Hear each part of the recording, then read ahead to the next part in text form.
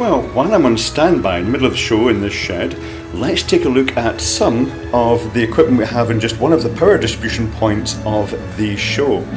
And the first thing that happens is power comes in externally using 400 amp power lock connectors, and it goes to the bottom piece of distribution equipment down here, and that splits it. Depending on how many other supplies we're putting around to other parts of the building, it goes through various other pieces of distribution equipment like this, and in this case we've also got a laser module here which is feeding all the lasers around this area of the esplanade.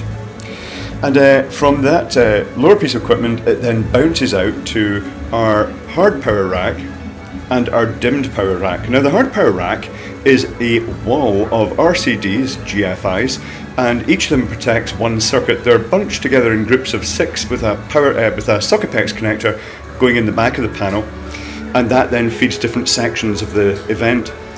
The dimmer rack is also feeding socket PEX, but interestingly it's got a patch bay on top, whereby any channel out of the dimmer can be patched to any one of those output sockets, so you can mix depending on what you want. You can actually have hard power going up that socket PEX as well as dim channels.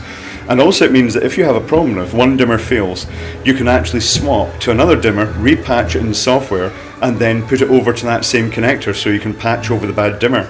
It's all very modular and versatile, and these racks all have 400 amp cables just looping as individual cores from one to the other to actually spread the power about.